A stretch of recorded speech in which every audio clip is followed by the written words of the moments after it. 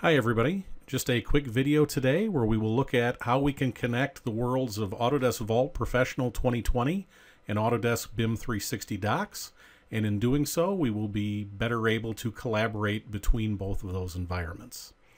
So to get started, I'm using Autodesk Vault Professional 2020.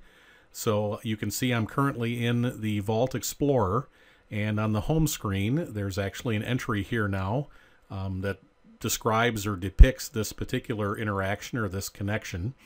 For those folks that might have used Buzzsaw in the past, there was a connection that was called Project Sync 1.0. This is more Project Sync 2.0, as it gives us the ability to connect to BIM 360 docs. So the folks on Vault would be on one side, folks on BIM 360 docs would be on the other, and this is the connection we're going to walk through and describe how we can connect them together. So on the Vault side, I'm going to come down here, I'm going to look at some projects, and if I expand that, I've just got a handful of sample projects in here. If we were to drill down underneath any of these projects, there's a series of folders that contain data that we may want to share with somebody either internal to our organization, or in this case, we'd like to share it with them if they're using BIM 360 docs. So we're looking at the Vault side right now. Let's take a look at the BIM 360 side. I'm going to bring up BIM 360 docs in my Internet Explorer. I've already logged in. My hub is called Wayne Enterprises, and if I look down the list here, I've got a number of projects that have already been created in BIM 360 docs. And when we make the connection from Vault to BIM 360 docs, we can actually connect on a project-by-project basis, or in my particular case, I've set up a specific project called Vault Projects. And then underneath that, I've got a folder called Vault Data that when I sync from Vault to this environment, all of the synced files from Vault will be, rather than distributed across the individual projects, instead they'll all be in one place. So you'll see when we do the configuration, there are a lot of different options that are available. This happens to be the workflow that I'm setting up for in here today for our demo. So if we look inside BIM 360 docs, I can see under this folder, I've got a series of projects or project folders that have been created. If I come back and look in Vault, I've got some of the same folders that exist here, depending on whether or not I've shared data previously prior to today. All right, the only other tool that I'm going to need to make this successful is I need to make sure, if I don't have it installed already, I've installed the Autodesk Desktop Connector. When I install the Autodesk Desktop Connector, it will create a folder, or in effect kind of like a new drive on my computer. I'm going to bring up Windows Explorer here, and if I scroll down under Windows Explorer, you'll see on my PC I've got an entry here for BIM 360 that once the Desktop Connector is installed, it will create that new place, if you will, or drive for lack of a better term. And underneath that will be connections to any hubs that I've been invited to. Here is my entry for Wayne Enterprises. This would be what I would be able to drill into and physically make the connection that would link Vault and BIM 360 docs. All right, so with those three things installed, let's take a look at how we can take and configure this, configure the connection between them. So I'll start by going up to Tools in the Vault Explorer. I'm going to come down to Administration, and we'll go to Vault Settings. When that comes up, if you're familiar with Vault Settings, you'll notice that there is a new tab here called Collaborate. So I'm going to select that, and then I'm going to click on Configure. And when we go into Configure, this is where I'm going to set up the cloud drive mapping. So I'll pick a place in Vault that's going to connect to a corresponding place out in BIM 360 docs. I've already done this. If we hadn't had one set up already, we'd click the new box. Because I've already got one created, I'm going to go ahead and click on Edit, and we'll see the same dialog, except it'll already be pre-filled out. So let's go ahead and click on Edit. And when I define this, I'll give it a name. In my case, I called it BIM 360 docs. And then I will tell it what folder that I would like to connect to on the Vault side. So what are we going to hook into on Vault? I can click the ellipsis here, and I can come down, and I can either select a particular project, or in my case, I'm going to select the root folder of Vault. If you're somebody that has set this up in the past for Buzzsaw, the configuration of this portion of it will seem pretty familiar to what you've used in the past. So that's okay. I'm not going to bother changing that. As far as the cloud drive folder where it will be connecting to, I would select my ellipsis here. I would grab BIM 360, and this is where, as I said, if you didn't have the desktop connector loaded, you would not have this option or this location. So that's why that's required to be able to do this. From here, I would go out to my hub, and then from the hub, I would select the folder in which I'd like it to go. We won't drill down and do that right now because we can see it right here. We can see it's the Wayne Enterprises hub, Vault Projects. Underneath Vault Projects is a project files folder, and then underneath that is a folder for Vault data where all this information will go. If I come back and select Internet Explorer to bring up my BIM 360 docs, we can see my hub, Vault Projects. Here's the folder Project Files, the next folder Vault Data, and then corresponding folders that I'm sharing from Vault to BIM 360 docs. So let's go ahead, we'll minimize this again.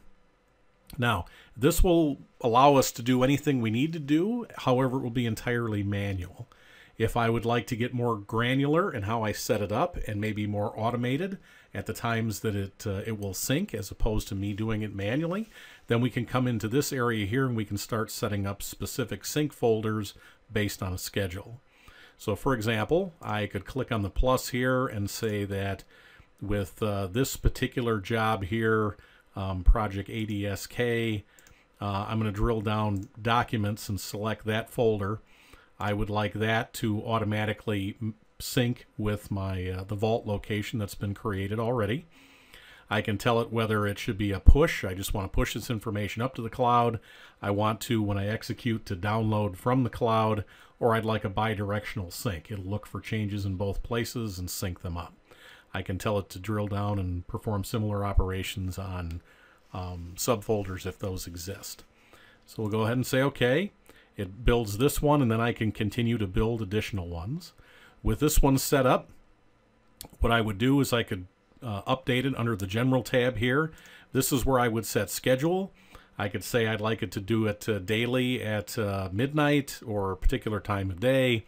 I could say every so many hours, or I could set it to none if it's something that either I want to turn off or I'd only like to transfer things manually. The last thing that we can do is we can even further refine it.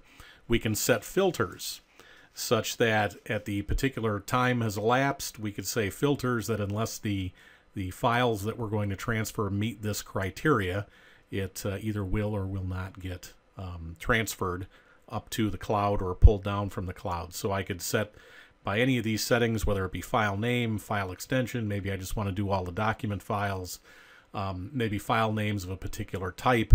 Maybe we would do a lifecycle state. So if it was in a release state or a released externally state, something that I've customized, you know, I can create my own custom attributes so that it, you know, as long as it meets the requirements, then that means it will participate in the syncing. So you can get fairly granular and fairly specific in what it is you'd like it to do. Those folks, once again, thinking back to the Buzzsaw days, you know, we were fairly limited by what we were able to do. In this new Project Sync 2.0 that connects to BIM 360 docs, we can now get much more sophisticated than what we were able to do before. All right, so my needs right now are just to show you the connection, not necessarily going to worry about connecting up with all of these additional ones or configuring any additional ones, so I'm going to cancel out of that. We'll just do with a manual push and pull. So I'm going to close out of the configuration. And what I'm going to do is I've got a folder here. Demo is the project that I'm working with. I'm going to come down underneath Documents, and I've got a Word document here that's called Water and Waste. So it's one version that's currently on my system. It was checked in earlier today. What I would like to do is make this available to an external person who is not connected directly to my Vault, but instead is connected to BIM 360 docs. And I'd like to be able to collaborate with them or make this file available to them. So what I'm going to do is just highlight the file. I'm going to come up here and there's a button that says Upload to Cloud Drive. This allows me to perform the operation of just sending it when I would like, as opposed to waiting for a particular time or schedule. So we'll say Upload to Cloud Drive. I'll say Upload. Now this is processed using the job processor that's in Vault. So I'm going to go ahead and bring the job processor up. The processor is a place where different tasks are queued, and then at a certain point in time they're released in a batch. So what I'm going to do is to force it to go now, I'm going to pause the job processor and then say resume. So it will go ahead and run, and it will release that file. So once that file is released, it's going to transfer from this location up to the cloud. So I'm going to come back. We'll drop out of the job processor. We will come back to BIM 360 docs here. And if we look at the data that's in BIM 360 docs, if this has been successful, we'll see that I should have a new entry in here now that is demo with a folder underneath it called documents, and then containing that Word document. So I don't see it initially. What I'm going to do is I'm going to click up here to refresh, or I could hit the F5 key. When it refreshes my data, we'll come and expand the vault again, and I see that now demo exists. We'll take and expand that. We'll look underneath documents, and we see the wastewater or waste and wastewater document is now available. We see its version, date that it was uploaded. All right, from here, the version of BIM 360 docs that I'm using is the June of 2019 version. So if you've worked with BIM 360 in general, or BIM 360 docs specifically, the features are released almost on a weekly or monthly basis. I'm now able to select a Word file, and I can view it directly within BIM 360 docs without any editing software. So I can select that. So now if the person I was sharing it with, if they just had access to BIM 360, they would be able to come in and start looking at that particular document. Now, if we were going to collaborate, they'd maybe update the file. I'd want to bring it back into my environment. If we were going to collaborate on this, there is also a button here within BIM 360 docs now that says Edit in Browser, that if I have, if I'm currently leveraging the Microsoft Office 365, I can launch the Office 365 Word module directly from within BIM 360. So I'm going to click on Edit in Browser. So it will automatically load the Word Online portion of that, and it will give me the ability to edit the file. Once again, I'm doing this on a desktop right now through my internet browser. However, if I was doing it on my iPhone or tablet, as long as I had the Office 365 app, I would also be able to perform the same edits. So we'll come into here. We'll just do something simple. I'd like to just highlight this in yellow so that we can quickly see that something has changed. I'm going to change stormwater from 1 word to 2. So we'll go ahead and do that. And when I'm finished making my changes, I'm going to go ahead and click on return to send it back to BIM 360. Once again, from within this environment, all the other things that I would do in Office 365 I would have available for me to do here as well. So let's click return. That will pass the file back to BIM 360 docs. And then what I should see, I'm seeing it in the viewer again. I see the changes have been updated, but more importantly, I now see this V2 up here at the top. It means there's 2 versions of the file now, the original one that was posted and then the one that I've recently edited. So I'm going to go ahead and close the viewer. And if I look, I can see there are 2 versions. I can click on the V2 here. I can see, who made changes at what time based on the versions. Right now there's just 2. If I needed to download a prior version, I could. So it gives us a lot of visibility into, whatever the current state of the file is, how we got to where things are today. So I'm going to say done. If my vault was configured to automatically bidirectionally sync or download at that time of day or that schedule, it would automatically sync that back into the vault for me automatically. Because we didn't set that up, we'll go ahead and pull it back manually. So I'm going to go ahead and we'll click to bring back up the Vault Explorer. And to bring the file back, we see that right now there is just 1 version. I'm going to say download from Cloud Drive. Asks me the connection, which we've only defined 1. We'll say next. I'm then going to drill into that folder. Here is demo, documents, and then here is that file we'd like to bring back. I'm going to go ahead and say download. Once again, that will require the job processor because it gets queued up until there are a number of files that need to come back. So I'm going to bring the processor back up, pause, and then resume. We see that now it's doing the manual download to bring that file back once the job processor is complete.